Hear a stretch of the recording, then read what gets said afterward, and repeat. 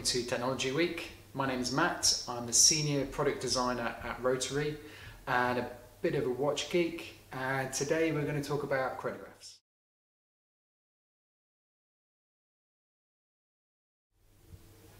A chronograph is basically a timing function with a stopwatch.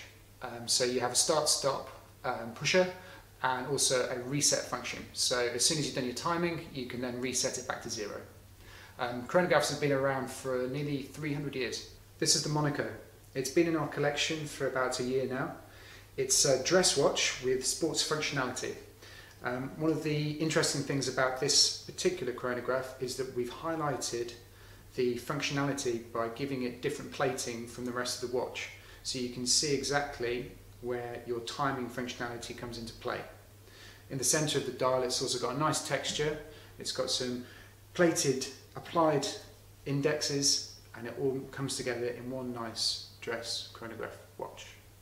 Here's another chronograph watch that we produce at Rotary. This is more of a retro vintage inspired piece with only two eyes. Now this is a particular style of chronograph from the era. It still does exactly what it says on the tin. It's a great piece and it's done very well for us since its launch.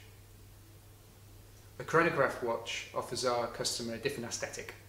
It's something different to look at on the dial, as well as being functional. It also adds an element of intrigue. So it's something that's been in our collection for a long time. It's an essential part, and we like it particularly because it's quite diverse. We can use it in the Monaco, for example, being a dress watch, or in something a bit more retro like the Avenger. I think it's going to be around for a long time. Thanks for listening. Hope it's been informative. See you next time.